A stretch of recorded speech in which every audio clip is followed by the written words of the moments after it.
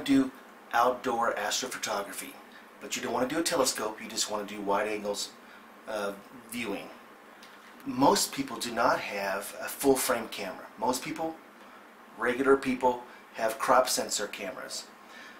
Those things come with a standard lens. They tend to be wide angle, like 18 or 16 or something like that. But they're not very fast lenses, and they're not really very sharp lenses compared to a fixed focal lens. So we're not really going to use those if we can to do astrophotography. Now your obvious choice would be something smaller than a 50 millimeter. 50 millimeter is great for portrait work, but in astrophotography you want to get something that can get from one end of the horizon to the other, so you can get a very wide area. Now you can get something like this. This is a 12 millimeter and it's a f2, so it's nice landscape lens and it's very fast. So at nighttime you can get lots of light in very quickly.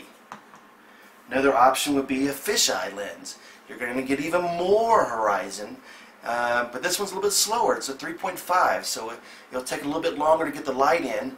The trade-off is things will be so far away you won't really see them move as much, because the rule of thumb is you take 500 and you divide it by whatever your lens is. So this is a 12 millimeter lens, then you'll get that many seconds before you start seeing the stars move. Now technically the stars are still moving, but you won't really notice it in your photo. Now this 8 millimeter, because it is wider, so you're going to take 500 divided by the 8, you're actually going to get longer exposure out of this, even though it's a slower lens. But it won't be as bright a picture as, let's say, the f2 lens is. I wouldn't recommend going above a 50 if you really want, but it's a f1.8. It's a real cheap lens, so it can get lots of light, but you're not going to get as much area. And sometimes I even use an 85 because this is a 1.4, so it's really fast. It's going to get lots of light in. I'm going to see a lot more stars than I will with any of the other lenses. Now I do have some options. I have this Speedbooster that I put Canon lenses on one side, and the other side fits my Sony. And in doing that, it actually turns, this is a Canon lens, so it turns this 8 millimeter into an actually a 5.6 millimeter lens. So it actually ends up being a full circle when I look at the picture. But instead of 3.5 on an f-stop, it's actually a 2.5. And this 50 millimeter, that's the reason I use it with the Speedbooster. Instead of being a 50 millimeter, it really ends up being a 35 millimeter lens. But it's instead of 1.8, it's a 1.3, so it's a lot faster, it's wider, so it's easier to use for astrophotography. And that's why I use this 85, because instead of 85, it actually turns into a 60. Instead of 1.4, it's actually f1.0.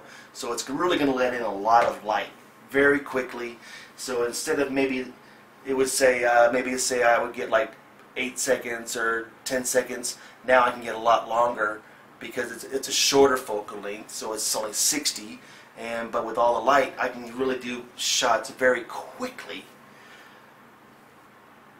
Now the second part of taking astro photos at nighttime is not much different than doing photos during the daytime for landscaping.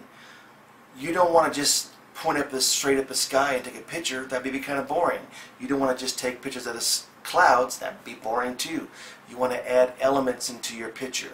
You want to add things like a windmill or a barn or trees or mountains. You want to add something to add reference that this is where I am taking the picture in Colorado or Utah or New York or wherever you're at.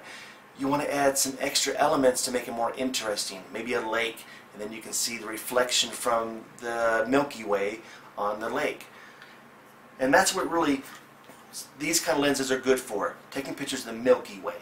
You're not going to get a picture of the moon very well with these. You're not going to get a picture of anything distant object like Orion or anything like that. This is just Milky Way shots, and if you use these and some interesting objects up close, then you're going to get a lot better picture in the long run. And that's why the wide angle lens is nice, because things that are closer to focus, let's say a barn, could still be in focus, and the Milky Way. The stronger the lens, the problem is your focal point may not be as close. So you'd have to step back to get the barn or the windmill. So when choosing to do Milky Way shots, just make sure you choose the right kind of equipment. Do you want lots of light? Do you want something that gets lots of area? And I tend to use the Rokinon lenses because they're really cheap. I mean, compared to a Canon or Nikon or Sony lens that are made for that camera. They're manual focus, which is not that big of a deal to me, because once you get the star in focus, you're fine. All the stars are going to be the same distance, even though they're further away. Once you got it, you got it. I mean, this thing costs $300. This is $300. This 50mm for Canon, I think, is like $200. This Rokinon really fast 85mm lens, even though it's manual focus, it's $300. Use a Canon or Nikon or Sony brand, it could be double that or even triple that. So I hope this helped a little bit. Part 2, I'm going to actually go out to a site, try to find something that has interesting, maybe some rock formations or whatever, and then do some Milky Way shots and show the different lenses and what they can do, their strength and their weaknesses. Thank you.